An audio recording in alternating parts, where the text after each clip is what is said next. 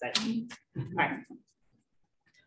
There has probably been no job in the technology industry that has profoundly changed more in the last 10 years than that of the CIO.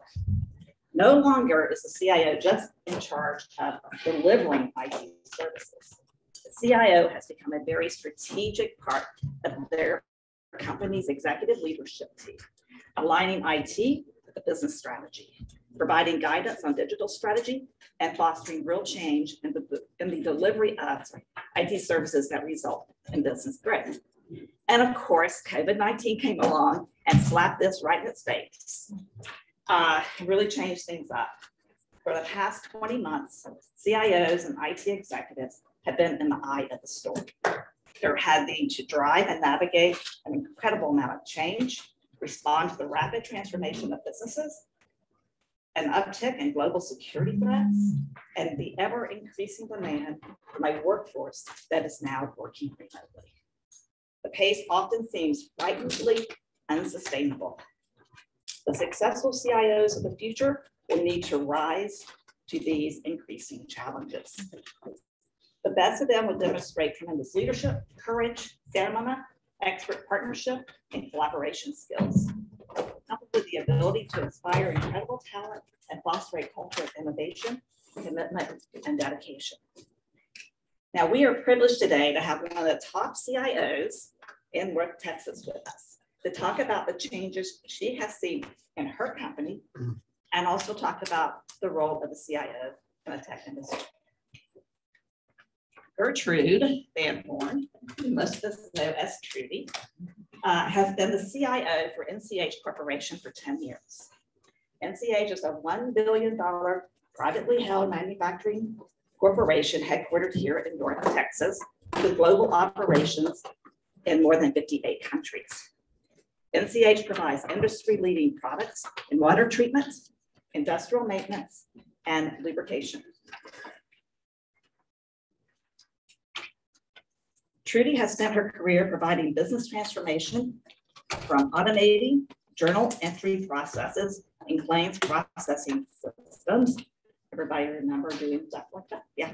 At Aon, to relocating money transfer operations from Wall Street to a secure data center in Delaware for JP Morgan, and being responsible for the first corporate card data warehouse at Amex in Arizona. Here in Texas, Trude came to deploy apparel-specific planning and manufacturing software for Hager Clothing, who incidentally are the makers of the NFL Hall of Fame gold jackets. Now at NCA, she has invested more than 10 years to drive the strategy to modernize critical systems across 40 countries, to digitize and streamline sales and marketing tools for a global 4,000-person sales force, and to dramatically improve NCH's backbone, including significant improvements in network and security. And that's not all. Trude is a 2020 winner of the DFW IT Luminary Award, the 2021 winner of the Dallas Corby CIO of the Year Award, and drum roll, she's a finalist for the 2021 Tech Titans Awards CIO.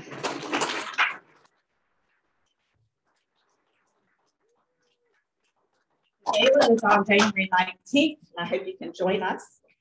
Like her counterparts at other corporations, Trude has responded to COVID, equipped a remote workforce in a matter of weeks, turned on a dime to support collaboration, driven changes to support a new sales dynamic, and transformed processes and opportunities. And what have you done for me lately? Exactly. Thank you so much. Thanks so much.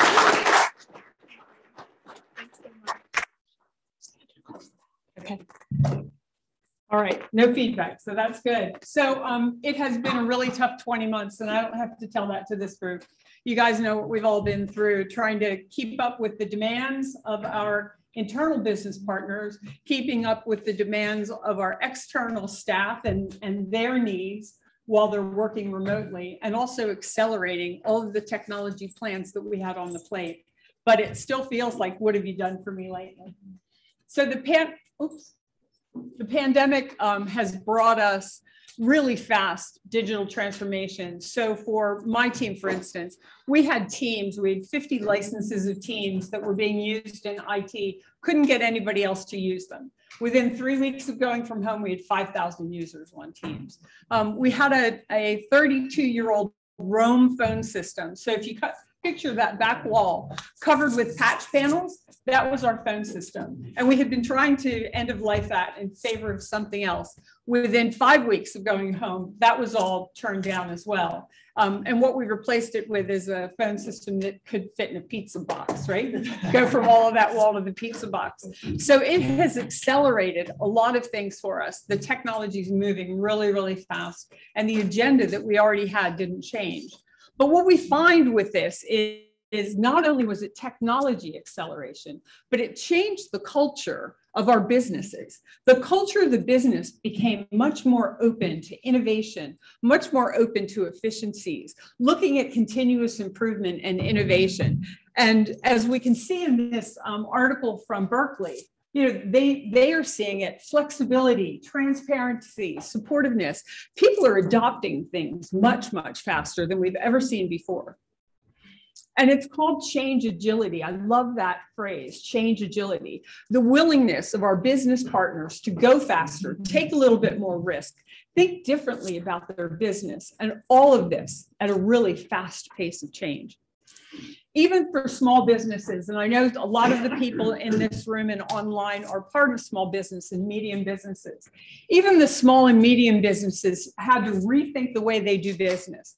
Think about the way they were going to deliver their products and their services, and talk to their staff about adapting to these new business changes. So even though we've all been moving and changing, it's still a bit of who moved my cheese, right? We still suffer the loss when we have a lot of change, but companies are helping their staffs walk through that. And the acceleration, I was talking to Bill in the back. Bill said, he thinks that the acceleration is 10 years. I thought it was 2 to 3 years. McKinsey thinks it's 3 to 4 years, but we're seeing it everywhere, and it has not stopped. It's getting faster. And again, what have you done for me lately? All of that stuff you implemented yesterday doesn't matter anymore. What have you done for me lately?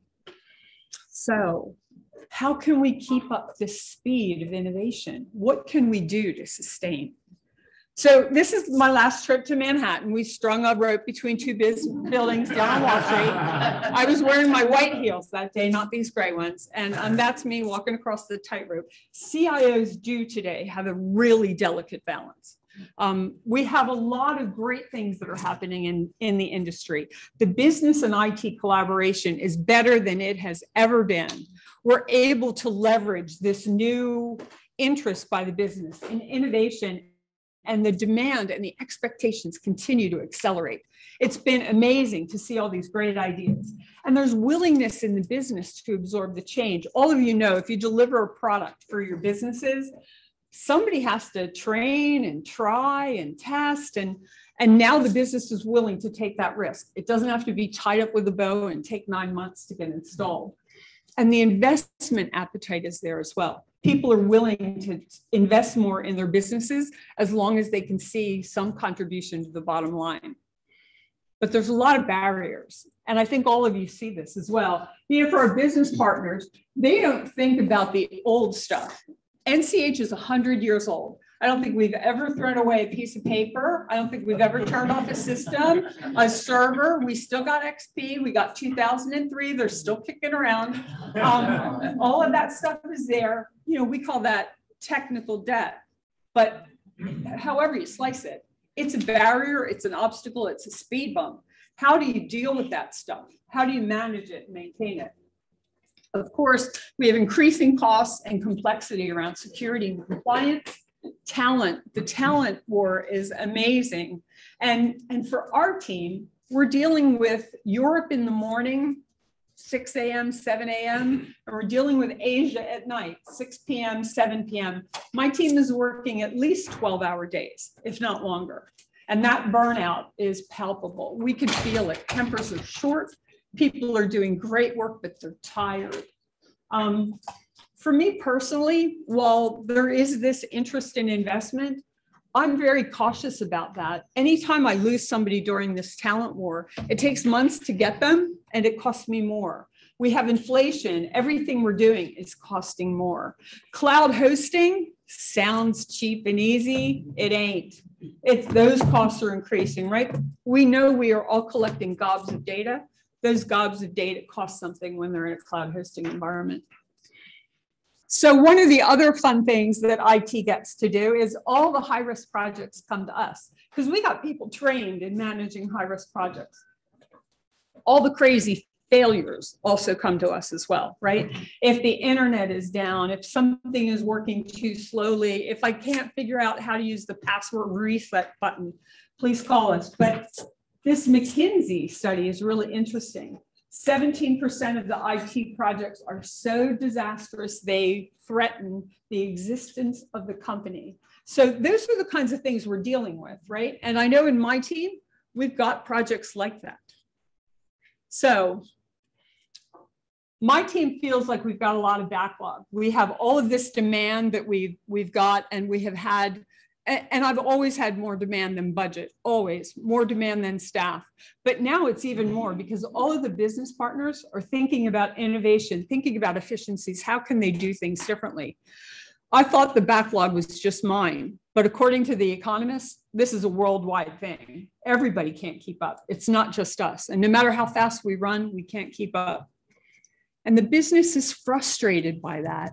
They want to go faster. Again, we're a 100-year-old company. We have always been very measured in our investments, very analytical. We've taken our time. Now everybody wants to go fast. We'll take a little bit of risk, but we don't have that same groundswell of the talent.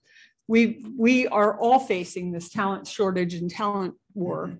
And it's just hard to keep up with the escalating demand.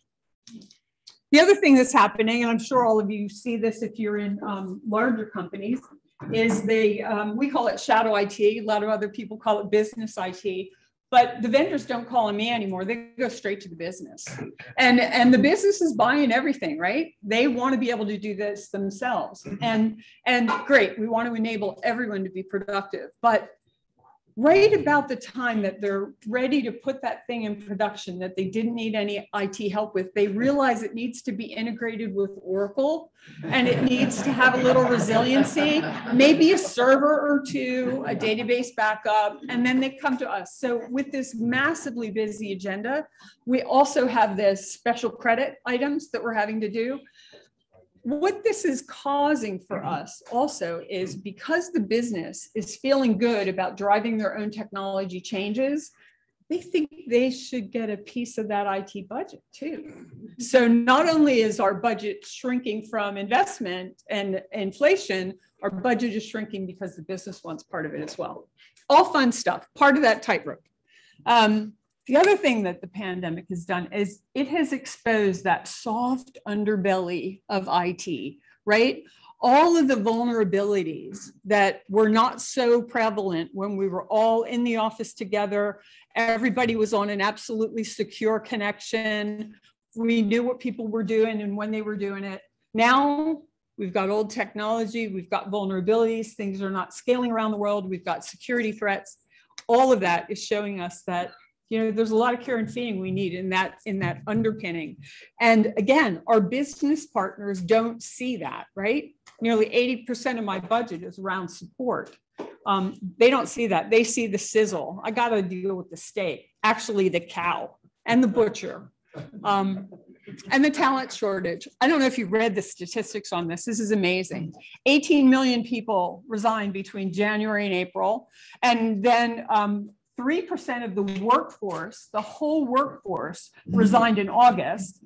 And now we've just had 4 million people resign in September. And these people don't have other jobs. Amazon is saying, oh, it's just the great reshuffle.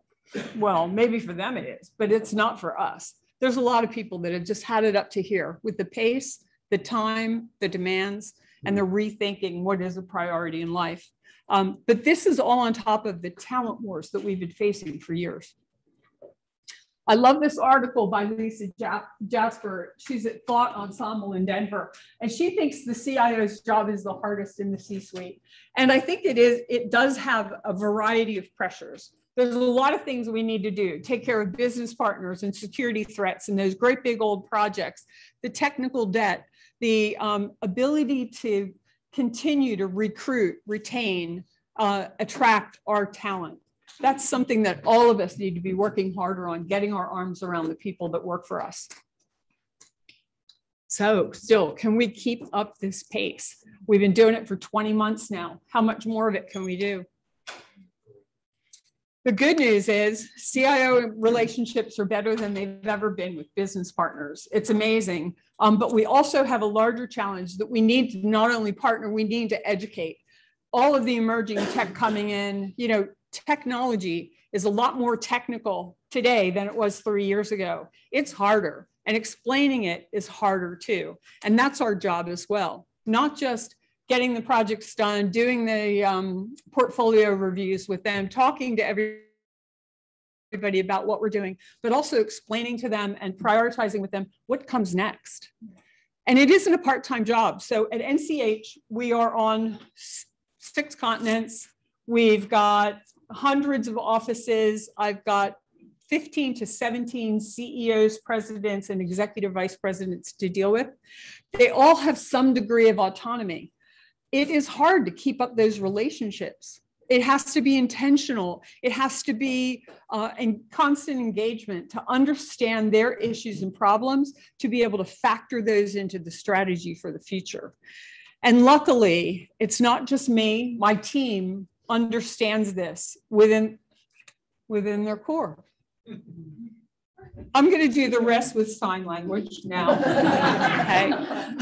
So my team understands this too. I have people who've worked for me for a long number of years, and they have been working on Christy Bonner's been working on sales and marketing 4 generations of projects across the world, knows everybody, continues to work with them on strategy. Joe Leonard has done supply chain projects all over the world, China, Czech Republic, Chile, Canada, all across the United States.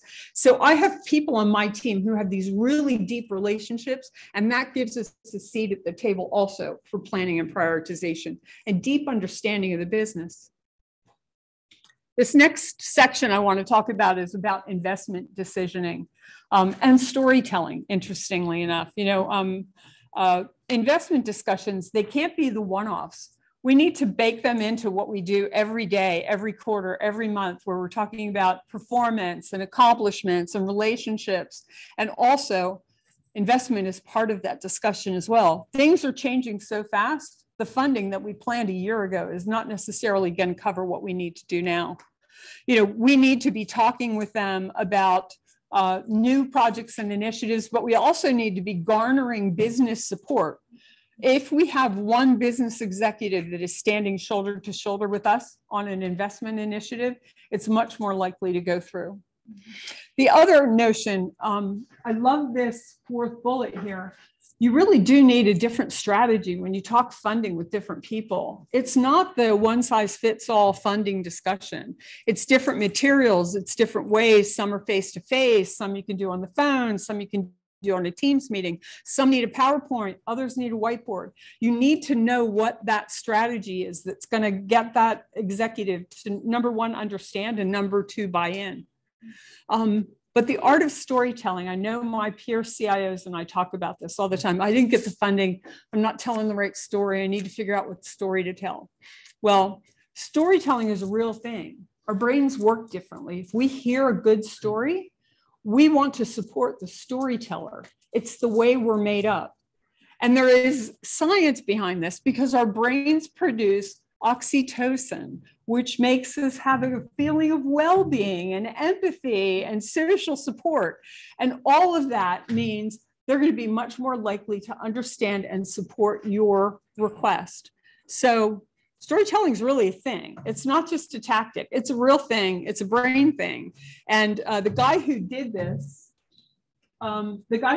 study on the last slide, he said he tells every business person he meets, start every discussion you have with someone with a story. That's the way you will get them to align with you.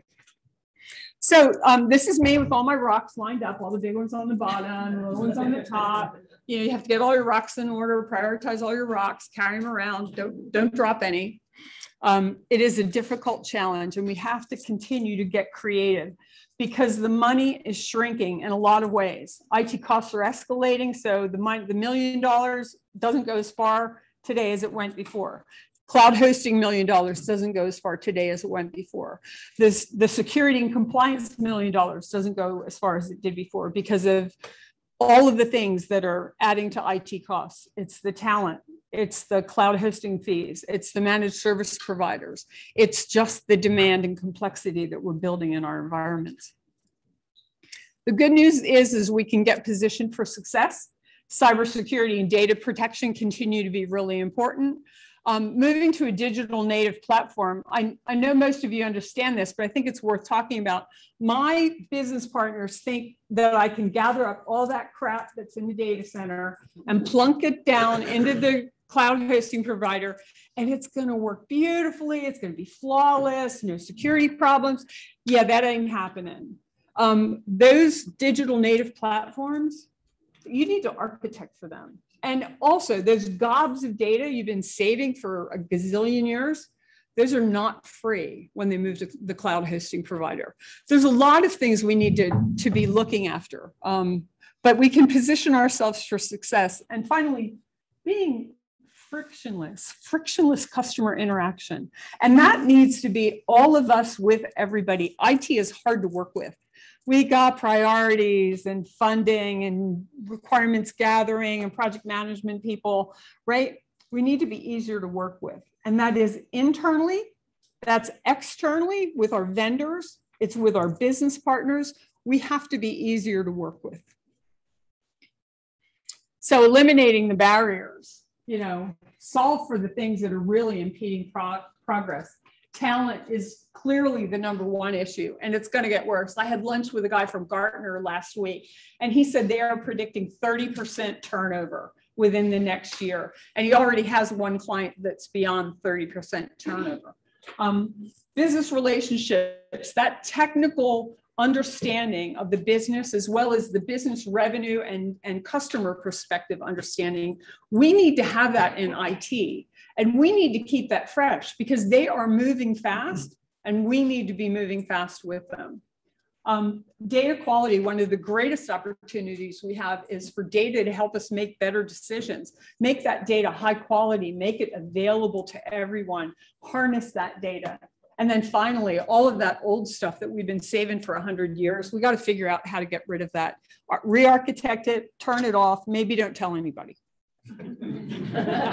So this is the key for me, and this is very difficult.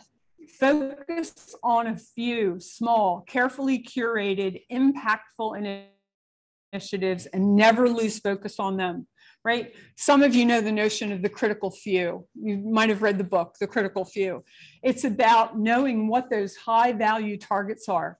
And the ones you picked 6 months ago might not be the same ones today, but that focusing on that critical mass of projects, that's what's really important. And it takes a lot of prioritization, and you have to get really friendly with that word no, that none of us like. No, it's really bad when you have to say no to the board, no to the CFO, no to the head of the business. So this is my public service announcement. I think some of the people that we have in the room and some of the people that we have online are maybe small and medium businesses. And I would be remiss if we didn't talk about cybersecurity and ransomware. So small businesses think they're immune from this. Oh, nobody's going to come after me. I don't have anything anybody wants to steal. Well, these are the stats. 61% had an attack in the last year. 43% of small businesses don't even have a plan. 83% can't recover from a cyber attack. They don't have the finances. 60% of small businesses will close their doors within 6 months of having a cyber attack. And then finally, the managed service providers, those guys you go to do your IT work or your cloud hosting or your offshore support, they are worried on behalf of their small business clients because they see it as the number one issue. But if you ask the small business clients, they still say, oh, no, not us. Nobody wants to come after us. So again, public service announcement. These are the things that you can tackle if you're a small business. And these are the same kinds of things we tackle with the big business as well, right? Educate people. They need to know about malware and viruses and social engineering. If you've got multi-factor authentication and somebody convinces you, oh, I'm the bank and I'm testing that, can you just tell me what code you got that I just sent? Yeah, that's social engineering. And there goes all of your retirement funding. You need to keep all of your devices updated, right? Having virus protection is really important. Keep that updated, and those operating systems need to be updated. If they're too old, no security threats are getting added, and you need to be worried about that. Endpoint protection. This is like the virus protection on steroids. Everything should be detecting whether or not you've got bad stuff happening in your devices and be able to alert and get rid of it. Password best practices. We still find people that are sharing credentials and still have the password taped to their PC. That's got to stop. That's got to stop. And the number one password is still password. Password. And now it's like with an exclamation point because you need to have a special character, right? Either put it in the beginning or put it in the end or turn the O into a 0, right? It's still password. Yeah, stop that. Multi-factor authentication, I talked about that. It's easier to do than it's ever been. Network, virtual private network. Things will be more secure if you've got a virtual private network. Talk to your ISP provider about this. Leverage the free stuff. For small businesses, Department of Homeland Security has free stuff for small businesses. And I have it's sba.gov, and look for scans and assessments. They will help you out and help you be more protected. Back up your data, and I'll talk about this in a minute. And then finally, the last one, it's not for everybody, the cyber insurance. It is getting more and more expensive every year. But if your business is a critical business, mission critical business, you ought to be thinking about it and talking to your broker about it. So backups. So think ransomware. Yay! You got a server. All your data, your application, your customers, it is encrypted. They want $100,000 within the next 4 days. If you've got a spare server with the application and all of the customers on it in somebody else's house plugged in, you can just unplug that brick ransomware and come up with your new copy from your friend's basement, right? Think about this. I encourage all of you, particularly small business owners, sit with the people who have the data, access to credit card numbers, who have your customer list, and say to them, what happens if we lost the system? What would you do? And that becomes the beginning of your incident response plan. This is really important. It's happening to more and more people all the time. Okay, and this is me with my crystal ball. I wanted to share all of my crystal ball things with you. From Gartner, the top 3 investments for 2022 are the same as they were for 2021. It's all about cybersecurity, and then it's all about data and data analytics, and then it's all about the cloud. So those have not changed from 2021 to 2022. This chart, I don't mean it to be an eye chart, but we look at a lot of things that talk about technology trends, and they're about go buy this tech and install it and off you go. Life is beautiful. This is how to leverage all of the goodness that you've learned in technology leadership and partnering with your business to make a difference, changing business models, changing your service delivery model. These are great things. Number 4, reimagine user support for a hybrid and smart workplace. Well, when we all went home, we just all dealt with it, right? We figured it out, we dealt with it, but we did not architect for it. It is not the best it could be. It could be far better. That's something that until I read that, I thought, yeah, if we had 5 minutes to stop and think about it, we probably wouldn't have done it this way. There's modern digital infrastructures, architecting for the cloud so that you can take advantage of the cloud. Number 9, I love. Number 9, I envision that as a consortium of my technology leader buddies and industry leaders that we work with, and coming together in a consortium to solve problems that we're all solving independently. We're all thinking about the same stuff. We're solving these independently, maybe with different tech. What if we were doing this in a consortium-based way? A much better outcome, a collaborative outcome that gives us something much better that 5 of us might be able to craft better than just one of us sitting at home with our plastic whiteboard. And then the number 10 item, I didn't even think about that. That was surprising to me. Sustainable IT makes sense, but didn't really think about that. So I'm going to give that one a think. These are the small business trends. I include these because, again, I think that we have small business owners here in the room. You'll see a lot of this stuff is tech as well. E-commerce, remote work, communication applications like Teams or Zoom or any of those. Cashless payments, we know. Virtual events. So we've got our new luminary in the room, Shanti. Would you stand up, Shanti? Yay, Shanti. Shanti ran a virtual platform for the Executive Leadership Forum for DFW ATW. There were hundreds of people from all over the country attending. And we sat at virtual tent tops of people where we could have a private conversation. And then we left the tent top and went to a different tent top and had a conversation with the people there. And then we were all called to order to listen to the keynote speaker. That is a rockin' kick-ass virtual platform for an event, right? You don't have to talk to 3,000 people. You can pick the table that you want to move around to. Virtual events are here to stay.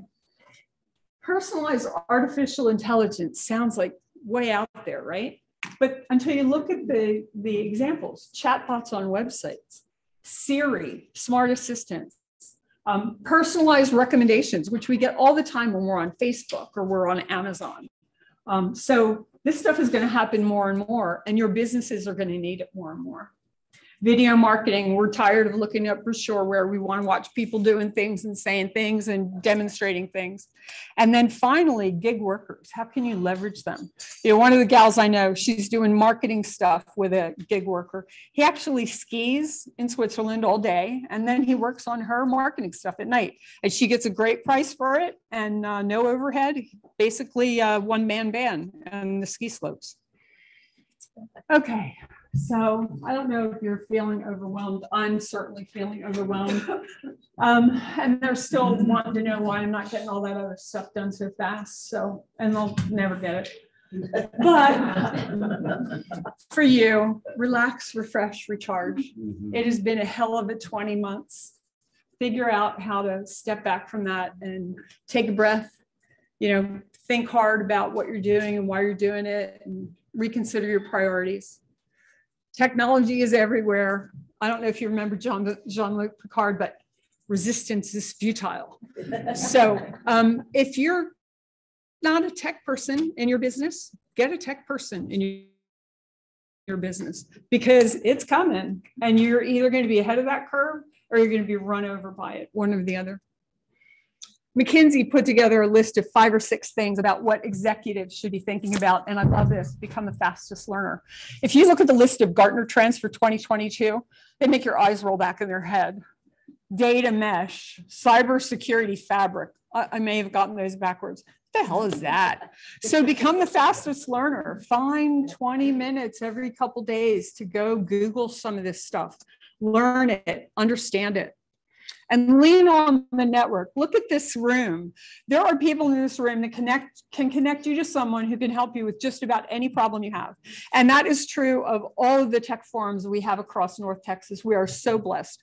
I've worked all over the country. There's nothing like this community, welcoming, collaborative, communicative. And don't just lean on them professionally, lean on them personally, because we're all going through this crap together. And it's great to just complain to somebody and they go, yeah, I hate that too. So because we are all moving so fast, we don't have enough time to finish everything with a bow and beautiful documentation. Those days are gone, and you just have to deal with it. Those days are gone. So excellence does not require perfection. It doesn't. And don't require it of your staff either, because they are just as exhausted as you are. Call things done and move on, and there you go. If they're not done, somebody else is going to come and they're going to say, hey, you didn't finish that, get back to work. But for now, you have to figure out what your definition of excellence is and move on. Celebrate the superhero within you. When I look in the mirror, sometimes I can see my Kate. Sometimes, not all the time, but sometimes I can see it. But we've got superheroes on our teams as well, and we need to get our arms around them and appreciate them. That's the only thing that's going to keep them, because eventually Amazon's going to walk in and give them $25,000 more than you can give them. So find another way to celebrate your heroes. And for all of us, business people and technology people, we need to inspire and motivate and have people who want to work with us, who long to work with us, who love the culture that we've developed. Get your arms around your people, inspire, motivate, and drive innovation. It is the coolest time.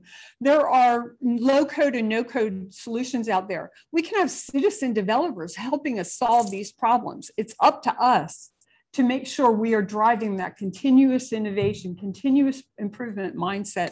Find a way, even if it's through a forum that you get together every couple of weeks and you just talk about the things. It's going to spark a fire for somebody and lift others up. This is probably the most important slide of all the slides. So when I talk to CIOs about this, across the country, there are fewer than 20% female CIOs. We're 50-50 in the workforce, fewer than 20% female CIOs. And across the country, there are fewer than 3% Black executives. And you know what? We need to change that. If you're a hiring manager for anything, you need to think about that. You need to identify top talent, grab them by the hand, connect them, partner with them, mentor them, advocate for them, set them up with your network, but we all need to lift up others. We don't have enough people in technology now. And as the technology accelerates, it's just going to get worse. So lift up others. So you didn't come this far just to come this far. There's so much more, and it's coming at us so fast. And it's not just about the tech guys. It's about everybody.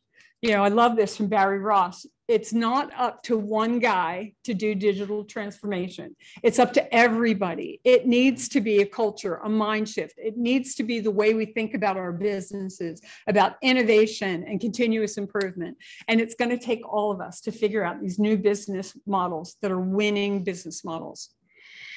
And then finally, all of us, CIOs, all of us.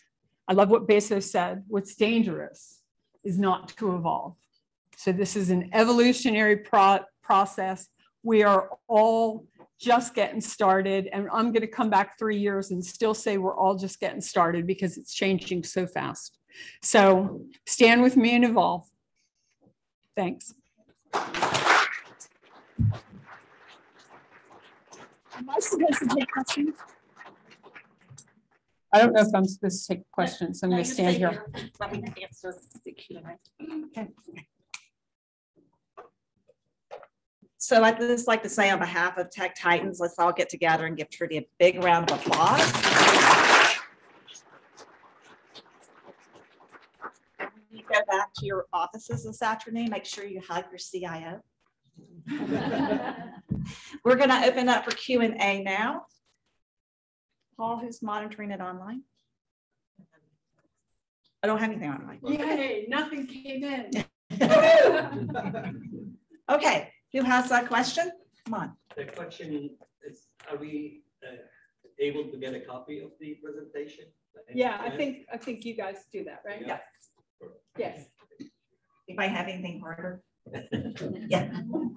Trude, I noticed on your slide about kind of the CIO role. One of the things I didn't see on there, which was around change management, how technology and CIO is part of that. Can you go through and explain just how important change management is part of IT? Yeah, I deleted one of the slides. It said, relax, it's just chaos. So, yeah, change management is a constant for us, right?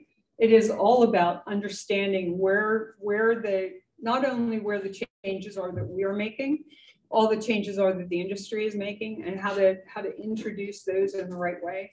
It is not for the excuse me, it's not for the faint of heart. There are so many of us working in the environment at the same point. High collaboration, high communication, but yeah, change management is key to everything we do. And that's when I think back on that slide that says, about excellence and perfection, right? Change management, you could spend your whole life doing change management and not really get the stuff done. So it is a fine balance that we walk. Is that okay, JT? Yeah. Chris. Just a quick question. Can y'all hear us without the microphone? Do we need the microphone? Okay. Okay. All right. Go ahead. Chris. If you were advising people who were going through college, et cetera, who were looking and saying, gee, I'd like to be this seed something of technology, what 2 or 3 skills would you advise them to focus on for that path to greatness? Choosing good wine.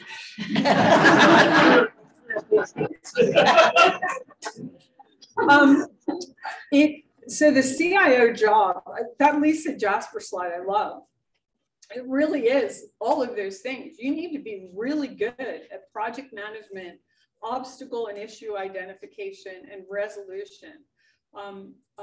You can't be a CIO if you've got a thin skin or you need to be loved. It just ain't for you, right? No is kind of one of my favorite words, sadly. We say it a lot. There just isn't enough money to do everything. So I would ask them about that. I have people on my staff who need to be loved, and those really tough conversations are just not their cup of tea. I think a natural curiosity, really a driving curiosity, because that be the fastest learner really is about that. You know, we are lucky. All of the vendors around us will come and teach us stuff, right? They'll come and teach us, they'll come and show us. You don't necessarily have to buy. They're happy to go out and test their pitch with you. But that understanding where the new technology is coming from, and then deep, deep, deep knowledge at every level. You have to understand where the business gets its money, where all of its costs are, who are the drivers and who are the coattail hangers. You know, who are the people that are in the strategy meetings and how do you get in those meetings with them? So it's technology, it's toughness, it is the ability to tightrope walk in high heels. It is that whole notion about the deep relationships that allow you to influence strategy, priorities, make good decisions. And then you have to be some kind of a guiding light for your staff, right? You need to understand when they are exhausted and how to lift them up. And you need to understand who needs some kudos and who needs a mentoring session and who you just need to go and take out to lunch and be appreciative of. So it's a lot of things, but that Lisa Jasper slide is probably my favorite for where the challenges are. Did I answer your question? Solomon. Oh, sorry. Yeah, Solomon. Yeah, so let me ask you a question. As technology becomes more pervasive and embedded in the business, do you see the role of the CIO actually becoming distributed into the business line? Much in the same way, if I look back to the start of the Industrial Revolution, and we kind of are in an information revolution, yeah. There was a CEO who was a chief electrical officer that was responsible for ensuring that there was power for a factory and a facility. Yeah. I'm just curious, as you point all this stuff out and you talk about deep understanding of the business all the way through, you know, all of those things here I ask the question, does the role change fundamentally that it actually doesn't exist? It actually becomes distributed into the organization. So for those of us who work in larger companies, that CIO role in the business, there are people that we go to. We know there are people within that business that are really good at tech and really tech advocates. I do think there needs to be some form of a central clearinghouse because, you know, anytime we go and look for a couple strategic technologies at NCH Corporation, we probably got 5 of them deployed across the world. That's a money waster, right? So there needs to be some kind of a centralized clearinghouse. It doesn't need to be the one prescribing the technology, but there needs to be a high level coordination. You know, the shadow IT, my team, they are challenged by shadow IT. For me personally, I think it's a great way for them to get R&D out of their system, right?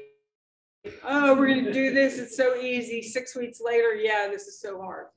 Okay, so I didn't have to waste anybody's time on that. If it's a breakthrough technology, great. We got a skunk work so we can help them get it into production. So I think there are people like that, and they know who they are, and smart CIOs have to partner with those people, like it or not. How concerned should we be about the impact of technology on personal privacy? Here's an example. So last week, I used the Waze app to find my way around from time to time. And this was an address that I had never put in before. I put in 5109, the street number, and it knew what street I wanted. And I had no idea how it knew, but I thought that was a little scary. Yeah, so I personally am very concerned about personal privacy, but anybody that's between 12 and 22 will tell you everything, where they ate, what they ate, everything. So for people our age, it's different than for really young people. But yeah, I do worry about that. I don't have Facebook. I don't do Twitter. I don't do LinkedIn, except Peter Vogel keeps wanting me to change my LinkedIn profile and make it better. But other than that, yeah, I don't want people to know all that. I think the data privacy laws are need to be a lot more common. You know, the one in California is so different than the one in New York, and you know, the ones in Colombia are different than the ones in China. So yeah, I think we should all be concerned about privacy, but you know what? We're not. We turn on the you can track me. We turn on the you can track my phone. Find my phone? Find my phone is the same as where the hell am I and what am I doing, right? So yeah, I think people give up way too much privacy, and it's not until it's all given up do they know. I don't know if all of you know, the dark web, you know, we can see this much of the web. All of the rest of it is an iceberg under the water.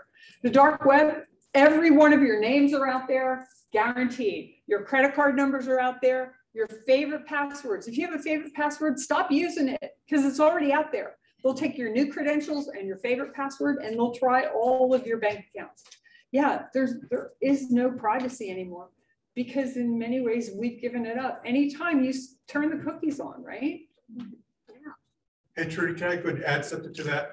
Just for JT's my security guy. So just for reference, I mean, whenever you're downloading a free app on your phone, there's a reason why it's free. Okay, you know, they don't just do it just because they're you know, just wanting to make everyone's lives easier. What you don't realize is in the agreement when you download that application that they have access potentially to your address book, to your photographs and whatnot, and you're agreeing to that whenever you download that app. So at times you will get some metadata that's being ingested into the application that goes through and is being sold to third parties. That's what you don't know about. So just be real careful about the applications you install because you're essentially agreeing to, you know, having access to probably sensitive information you probably would want to share. Down here. Great presentation today. thank you. I like how you integrated humor, and I like all your quotes. Awesome. Oh, thank you. Thank you so much. Thanks. I heard you mention that it starts going through 12 hours or more of work.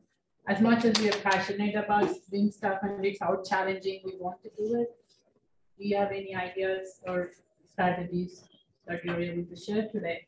What you're doing? So I have a team that is truly a bunch of overachievers, crazy overachievers. Joe Leonard, who works for me, he said, I don't work from home, I sleep at the office. And that's how he feels. You can't walk by the PC without checking it, right? I don't have a good strategy. I was asked in a panel a couple weeks ago, tell us about work-life balance. It's like, that's a myth. That does not exist. That is a fairy tale. That's like the prince coming in on the white horse. Ain't happening. Yeah, none of that. So I think people need to set boundaries and follow them. You know, if you're going to say that I'm not going to check my phone during dinner and the boss calls and you answer the phone, you just told everybody that you're fair game. Anytime, anywhere, you're fair game. I don't take my phone someplace. People are shocked by that. But sometimes if you promise somebody you're going to do something with them, you kind of have to live up to that, right?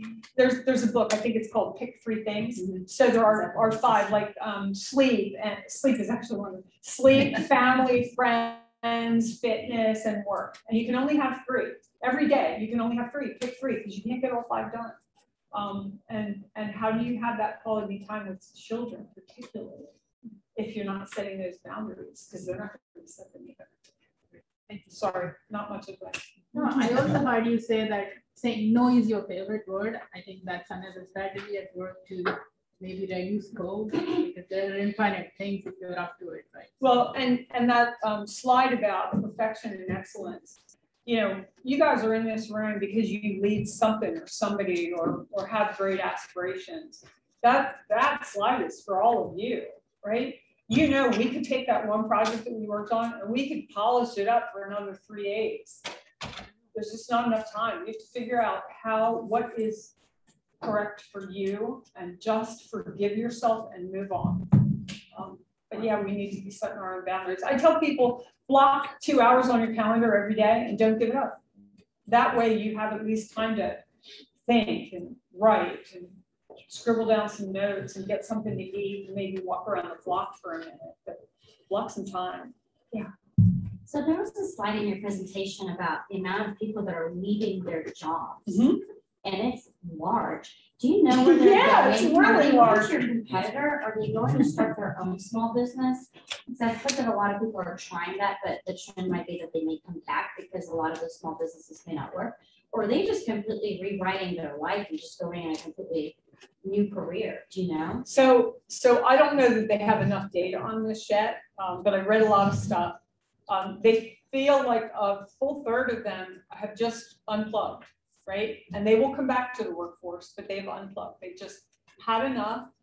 They put aside some money. They're going to travel or lay on the beach or sit in the backyard or binge watch Yellowstone. They're going to do something like that. And then others, the guy I had lunch with at Gartner, he said, anyone who quits now and goes and looks for another job is almost guaranteed to get a 15% increase, and some are getting 30 to 40. So there are some people that are like that, and others may be starting their own business, but if they think they were working hard before, go ahead and start your own business. Yeah, and they said they're going to actually come back in about a year. And then you go back to that find good lines slide. Yeah. So here's the back. Yeah. So, along those same lines, what are your thoughts about the new emerging, like digital nomad, the kid that wants to kick back on the beach at the wine and then whatever, 9 o'clock at night, he starts, let's say he works for a company in California. Yeah. And starts his day, something like that. So there's a guy I know, his name is Sal Sodtash. I don't know if you guys know him. His company is CrowdPlat. And all he does is crowdsource projects. He guarantees that he will give you a project manager to manage it, but he crowdsources from all over the world. Yeah, and those are absolutely digital nomads. They may take 1 or 2 gigs every 6 months, and that's about all. I told you about the gal who's using somebody that's almost an expert skier in Switzerland. Same kind of thing. I think we've proven you can do that, right? We've been remote for 20 months now in NCH Corporation. My team, not all the teams, my team. So we've proven you can be a digital nomad quite successfully. Yeah. Yeah, I was curious about the Rome system when you went to the pizza. I just got to ask. Ask the Smithsonian if they want it. But you don't have to answer. I'm just curious, who did you go with? Because I'm familiar with the UCAS providers. Cisco. We're a Cisco shop. So it all integrated. Oh, the Rome system? No, it didn't integrate to anything. But yeah, Cisco. Yeah. Wires, let us know. We'll snip you. We got blue ones, pink ones, yellow ones, red ones. We got time for one more question. Who wants to stop Trude? I'll say something. What about you talked about the talent shortage as obviously being in the industry, I understand a little bit about that, but then also understanding, how it's affected your company and of course, related to those numbers that you brought up is NCH surviving through this? Yeah, so for my team in particular, I have an amazing team. an amazing culture. My team loves working with my team. We collaborate. We have, I'm high collaboration, high communication. I believe we are smarter together than I could ever possibly be. People like that. They like to feel empowered. I can't compete on price, right? Texas Instruments is down the street, and Exxon Mobil and McKesson and Kimberly-Clark. I can't compete on price. I can only compete on culture. That said, I have smaller amounts of turnover than a lot of companies do. However, I have people that are saying things like, I wasn't looking for a job, but they called me and they offered me $100,000 in stock options and a $60,000 signing bonus. It's like, have a good life. Yeah, there's nothing you can do, right? There's nothing you can do for that. I always tell them the same thing. I hope you hate where you're going and you'll have the door open when you come back. And that does happen. It does happen. People come back. Yeah. Again, I want you to join me in thanking Trude for spending the time with us today.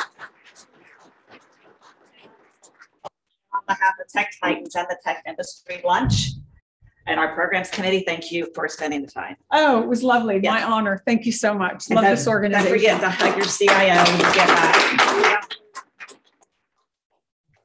Now, if you'll bear with me for some supposedly brief closing announcements. All right, I briefly mentioned the Tech Titans Award Gala at the start of the show. It is January the 19th. It will be just up the street, the Eisman Center here in Richardson. We have 15 awards to give out that night, including the CIO Award, which Trude is one of 4 finalists for. So let's hopefully applaud her on in. VIP tickets will go on sale in December, and mezzanine tickets go on sale in January. You may buy the tickets online or through the Eisman Center box office. All the details will be on the techtitans.org/awards page. The gala will feature 2 thought leaders sessions in the afternoon, in addition to the 15 awards that we will present. This luncheon does conclude our 2021 series. We return in 2022 after the gala on, write it down, it's not the 3rd Friday. It's the 4th Friday of January, January the 28th. And once again, we're going to screw all your minds up. We are going to the Drury Hotel, which is up off 75 in Richardson. We will have speaking Simone Severini. He is the Director of Quantum Computing for AWS. He will be talking about 10 things to know about quantum computing. There's only 10. Set a high-level view of quantum computing along with best use cases from the AWS Center for Quantum Computing at Caltech. It is a must-attend event that will kick off our 2022 season. So mark January 28th on your calendar. And again, you may find details for the gala, for the Tech Industry Lunch, and all of our forums at techtitans.org. As we close out the year, we wish again to thank Dr. Rod Wetterstock, who is not with us today, Cynthia Hen, oh, he is? Okay. Cynthia Hen and Don Prochelle from UT Design for their sponsorship. Today, we also had sponsors from DFW ATW, is that right? Yes. And McNeely Technologies. So I'd like to give a shout out to Mary Elizabeth and to Shanti for buying tables.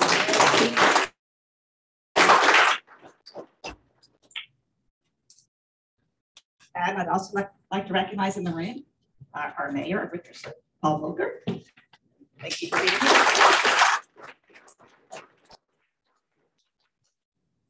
So whether you attended virtually or here at this beautiful state-of-the-art Hexa co-working facility, I want to thank you for attending. Wish you all a happy Thanksgiving. I hope you get to take most of next week off. And at Trudy's point, leave that phone somewhere else on Thanksgiving Day, unless you're trying to watch the bus course. And then I'll let you have it. We are now adjourned. Thank you.